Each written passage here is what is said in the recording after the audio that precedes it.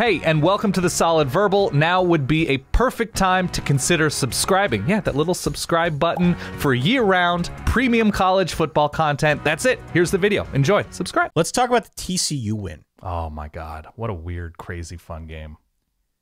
Weird, crazy fun. TCU wins by 10, 38-28 over K-State. Adrian Martinez, Renaissance man, left the game with an unspecified injury after the first Kansas State possession. Bummer. Didn't come back in. He was kind of jogging on the sidelines. For a moment, it looked like he might, but he just, I don't know what was wrong. No idea. I think his leg, he kind of was favoring. There was no sideline reporter, by the way, in this one. I don't know if you saw that. So there were the details were non-existent. We had nothing. Will Howard got the ball for the balance of the evening, though he was knocked around as well. We got to see Jake Rubley come in and throw a pick for K-State. Despite all of that, K-State was up 28-10 after a quarter and a half and then just hit a freaking wall, man. They hit a wall. TCU scored 28 unanswered and ended up winning this thing going away. The second straight week for TCU, I want to focus on TCU for a second, where they rally from behind. They beat a ranked opponent. It's their fourth consecutive win over a ranked opponent this season. The three-headed monster of Max Duggan, of Kendre Miller, Quentin Johnston, again, they step up in prime time to get the job done. Max Duggan in particular is really having a great season now under Sonny Dykes. 19-1 touchdown to interception ratio. He's running the football the way he always has, but he's doing so, I think, just in a smarter fashion, picking his spots more than he did under the previous offense.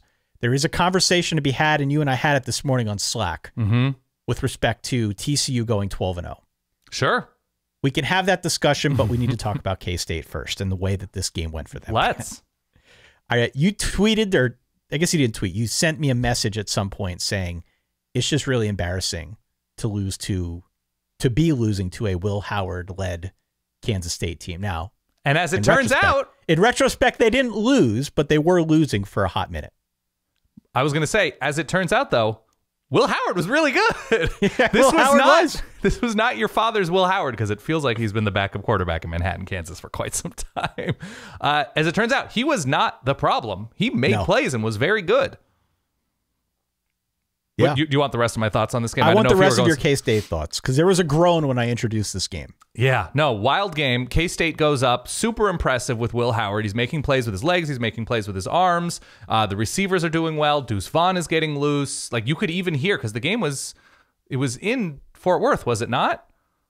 Correct. You could hear on longer Deuce Vaughn plays that K-State traveled well enough that you heard the Deuce coming in from the other purple team in Amon G. Carter. So K-State, by and large, in that first half, did plenty to pace themselves to win this game, even with Will Howard. I think the defense made plays. They were confusing Max Duggan enough. They were staying in front of the TCU offense enough, but they go up 28-10, and things slowed down. And I look at that. I think they had 4th and 2 from the TCU. Maybe it was in the third quarter, 4th and 2 from the TCU 26. I think it was at that point that Will Howard got hurt on that drive, and they made the decision to kick it, and I think they missed that kick. Yep. And the same thing applies for UCLA and Oregon. You're not winning in Autzen against this Oregon offense with field goals. You are not beating this year's iteration of the Frogs with field goals in the red zone-ish on 4th and short. I don't care if it's obvious that you're giving it to Deuce Vaughn. I don't care if it's obvious that you're going for it and maybe running it. Whatever the case is, you have to be prepared in those situations to put your foot on the accelerator and keep going. And so when you slowed things down, and again, it might have been a Jake Rubley moment. They might not have trusted him on 4th and 2 and that kind of high leverage situation. Totally understandable. But it's those tiny moments, which turn out to be huge, that affect winning and losing. And so to me, that gives TCU confidence. You know, the missed field goal, they get the stop, there's juice in the stadium, and then you're finding Quentin Johnston, and then Max Duggan's extending plays, and then Kendre Miller is getting loose. And like, TCU, clearly the better team. It'd have been nice to see them win this game against a healthy Adrian Martinez, just to sort of get a gauge for where the Frogs are at and coming back. But that to me was the disappointing thing, that Kansas State had enough to win this game. And the guttier team, the team willing to adjust and take chances and be more aggressive, was the team that's undefeated. And there's a reason for that. It's the way it goes. So look, TCU right now is 7-0. Yeah. They have 5 remaining games. Here's what they've got. Okay. At West Virginia, home against Texas Tech, back-to-back road games at Texas and at Baylor, and then they close out the year coming back home against Iowa State. Yeah. Am I crazy for saying it's completely plausible and or doable that TCU could finish 12-0? No, you're not crazy. There's a reason they went down the way they went down, that they're not a perfect team. They're not a perfect team. You're not crazy. And also, you used the term conversation, and I sort of mentioned it with Bo Nix in the conversation about his place in the quarterback groupings across the country. Is Max Duggan the best Big 12 quarterback? I mean, the best of Dylan Gabriel is very impressive. The best of Blake Shapen is very impressive. The best of Quinn Ewers, when he's not throwing 3 interceptions on the road, is quite impressive. But the best of is not how we determine a conversation like this and where it goes. Max Duggan has been essentially bulletproof for an undefeated top 10 team with a first-year coach. 19-1 touchdown to interception ratio. Yeah. He's been really good. So, look, I'm not getting back together with TCU, not now, not ever, but...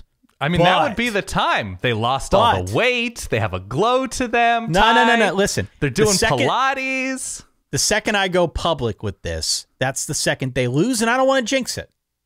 Had a lot of TCU people saying, hey, what's going on with you? Oh, my God. No. So are you meeting TCU at an airport courtyard by Marriott? Is that what you're telling me on the sly?